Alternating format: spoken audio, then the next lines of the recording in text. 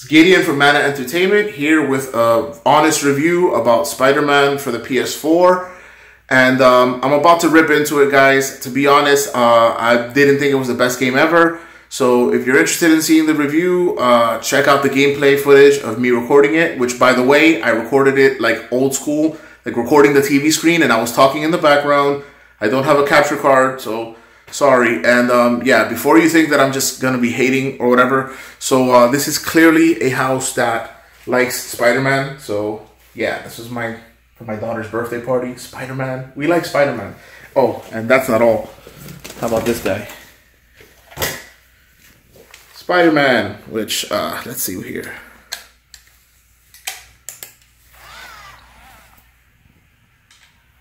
Spidey. Spidey here, ready for action. All right, enjoy. Help me back to my feet, please.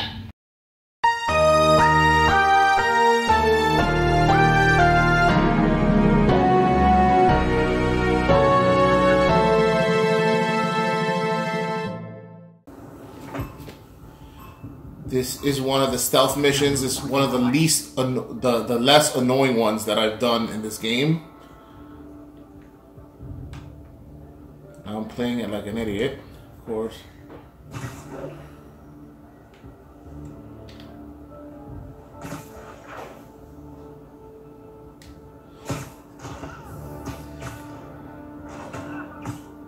See, one of the biggest problems I have with this game is this reticule thing. That worked this time. That's cool. That was holding L2 and pressing triangle to get the person. What I can't stand is this thing. See, it looks like it's supposed to be the square button, and it is, but there's times where it looks like it's the square button, and instead of actually doing what I just did, he'll do this. Which he's not even doing. He'll do that. And then I'll get caught, and it messes up the whole mission. And it sucks.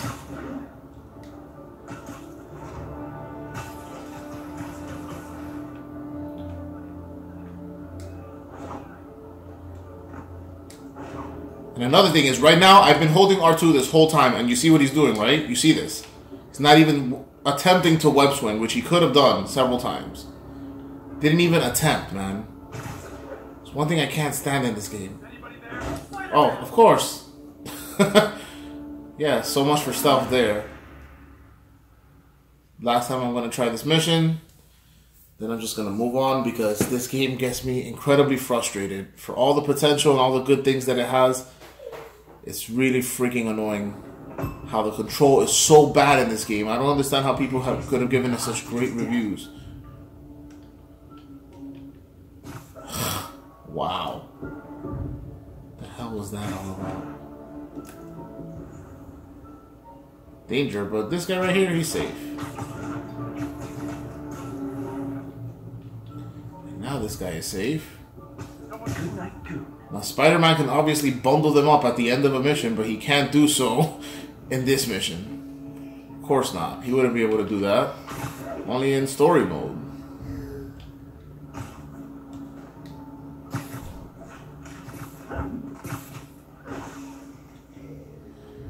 What to do about this guy?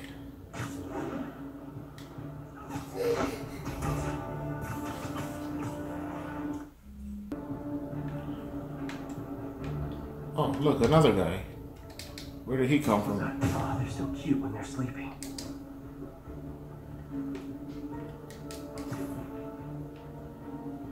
Oh, now you web swing. That's great.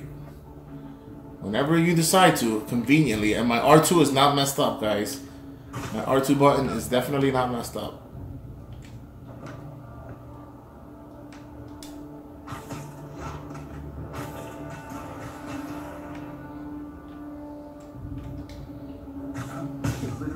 That coming. Man, he literally did not see that coming, Spidey.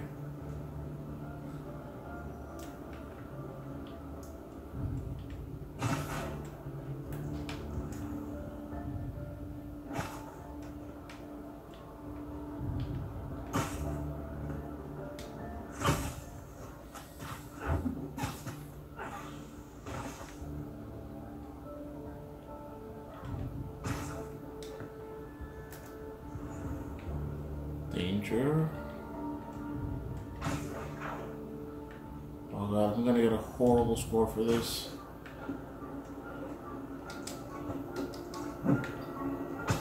Please jump.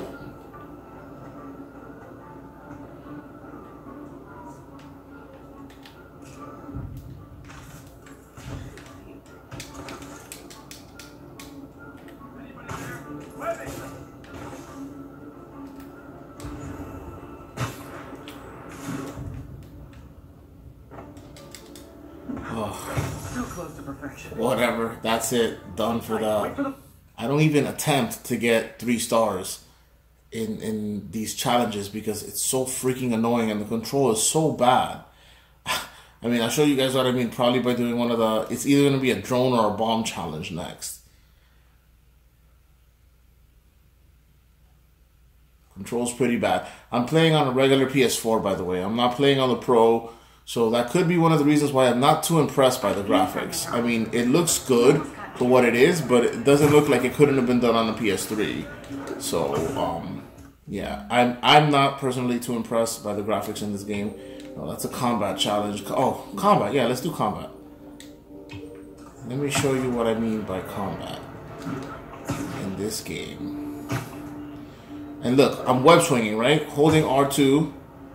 So yeah, you hold R2 longer, you go up higher. But one thing I really hate is sometimes you go so low or you have no control of where you're web swinging in this game that you do things like this. See, you end up going like right next to into a building sometimes, and it slows down your momentum when you're doing things like speed challenges or trying to catch the drones or pigeons or what have you. Success will come, whatever it takes.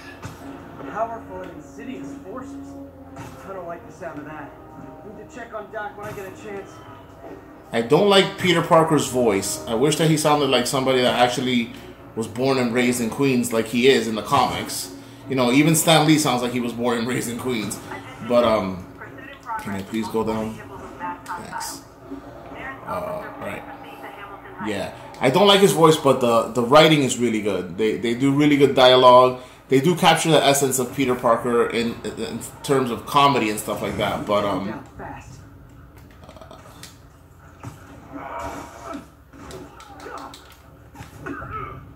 oh god, why?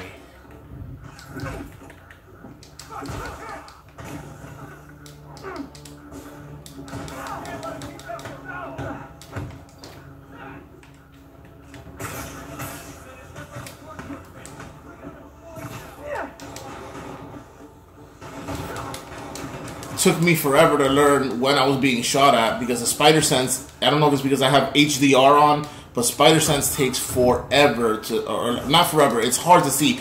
And that gets me pissed. Why does Spider-Man take so much damage from this weak, like, thug? You know what I'm saying? Like, he's just a regular dude. He's not even anybody special. And look at my life bar. I need to be healing constantly all the time. I don't know what people were talking about when they were saying, oh, that this game is so easy and they need to make it harder. Like, are they playing the same game as me? Like, what are they talking about? Look at this. Where did he come from?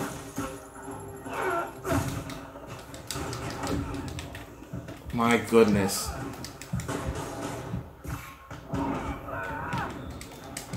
Oh my god.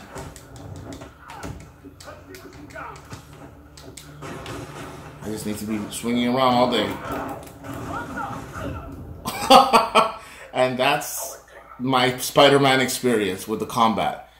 I'm not a noob in game, okay? I've been playing games forever since I was a little kid, so this is my experience with Spider-Man now. And I hate it. I'm not having fun with it. The only time I really do have fun with this game is when I'm going through the story missions, when I'm actually, you know, trying to beat the game. But I'm also doing these stupid challenges that you're seeing me do here because I want to unlock the costumes. And right now, I think I have all the costumes that I can unlock. Unlocked. Yeah, I do. But I can't power up certain things. So, like, for this, see, you need challenge tokens for this kind of thing. So, yeah, that kind of stuff. And I hate that it feels like it's a forced thing. Like, why do I need challenge tokens to unlock things that should just be unlockable as you progress through the game? My goodness, man. Really?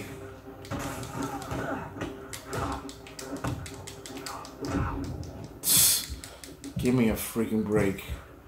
I'm going to run and heal. Yeah, I'm leaving the mission. I am leaving the mission. Screw that. Way too freaking difficult. I'm not trying to become a master at a game with horrible controls. Not trying to do that at all.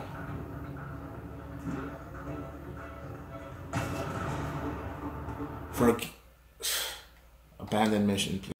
For a game that has been delayed for as long as it was delayed, and it was hyped for so long, and this was supposed to be Sony's like big great exclusive, you know, after like God of War and stuff like that. Like, I'm really not impressed by this game. Like, I don't know if you guys can tell on my screen, but maybe on the PS4 Pro it looks better, but the geometry of this game looks very rudimentary.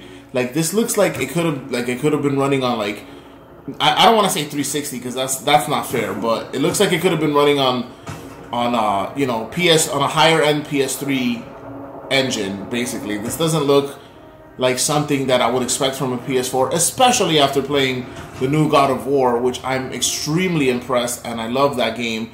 Only reason I'm playing this game is because I rented it on GameFly, because I wanted to see what all the hype was about. And, you know, honestly, I've enjoyed Spider-Man games in the past, and Spider-Man 2 on the PS2 was a great game. I feel that the control was a lot tighter than this game. You know, this game obviously does a lot of new things which previous Spider-Man games didn't do. And, oh god, one thing, see, I hate how low I was swinging there. Like, why does he need to swing so low? Why, Spider-Man? Like, don't you like the air? Don't you like being up there in the air? Like, I understand there's nothing to swing from up there, but holding R2, I'm holding R2, and look at how low I get. Why? Why do I need to swing so low? Are you going to tell me it's realistic physics? Because it's not in the rest of the game. Because I don't care what spider powers you have. If you fall from a certain distance, you're going to go splat, spider or not. And, you know, I can prove that point if I go all the way up to the... You know what? Let's do that. Let's go all the way up to the tallest building in the game, which is the Avengers building. Now, that is one thing I will say is very cool in this game. One thing I will say that I really loved about this game is that they are very good at incorporating other Marvel stuff. What the hell was that? I was holding R2 trying to go up. Anyway, they're very good at incorporating like the other Marvel, especially MCU stuff, but not just MCU. Like, they have the bar where Matt Murdock and Foggy always go to in the Daredevil comics, obviously, and in the series for Netflix. They have Alias Investigations, which is Jessica Jones. You know, right here, this is the Avengers building, so... you know, they got stuff like that. They got the raft. They pay a lot of attention to details, but... Oh, gosh. Wait, Spidey, wait. Really feel like the controls all over the place, though. Like, look at this. Why can't he go... Why? In other Spider-Man games, I would have been able to crawl up here, but in this game, for whatever reason, it will not let me do it. How is this game getting the praise that it's gotten is what I want to know. It's so buggy, and then, like, so many missions are messed up, but yeah, the positives about this game is the graphics are alright. It's smooth, at least. The frame rate is smooth. It's not janky or anything.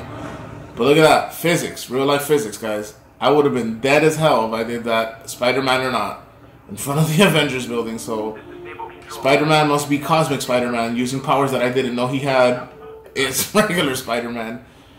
But, yeah, I don't like the control of this game. It's really bad. And in the combat, I don't know if I said it or not, but in the combat, I don't know where enemies are coming from unless I look at the radar. But half the time, I'm not looking at the radar because I'm trying to pay attention to if my spider sense is going off, because I get shot and destroyed. Oh, and to make matters better, guess what? Guess what difficulty I'm playing? Let's see. Where's the options? Here. Settings. Settings, game. I am on friendly. I am on the second to easiest challenge that there is. Only reason I didn't do friendly neighborhood is because it skips like the QTE, the quick time actions, which I think are actually kind of fun. So I like that part of the game. But my goodness, like the combat, I am getting murked on the easiest difficulty. And, you know, I don't understand how I'm supposed to be enjoying this. But let's see, stealth challenge, drone challenge. Let's do one of those. This is where I get the most heated with this freaking game. It's on the damn drone challenges. Let's go to it.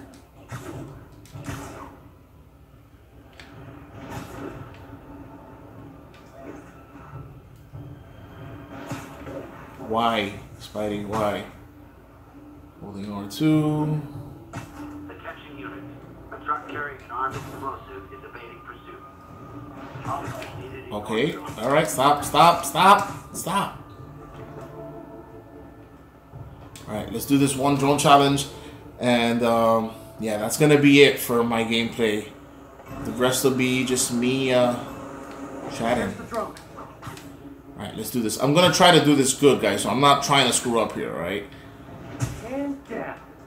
1. Okay, not bad so far. Okay, now I want to go up. See, why the hell do I need to swing so damn low? It's gonna kill my time. It's the problem I have with this game. I mean, even when I'm not in a time challenge, like, can I please not swing so freaking low all the time? Like, there should be an option. Look at that. And then he jumps up so high. Like, why, Spidey?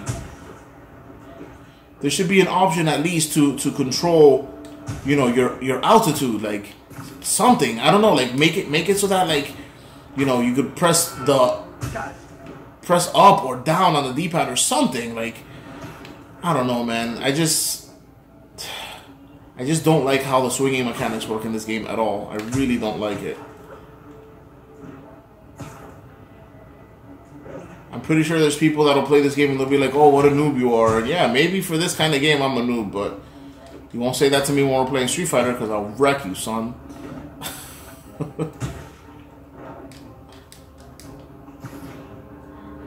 By the way, I grew up in New York City, so, you know, they are pretty faithful to the architecture of the city. One thing I will say is that, at least the townspeople in this game, you know, the NPCs, at least they sound like New Yorkers for the most part. But I wish everybody else did. Like, none of the other main characters do.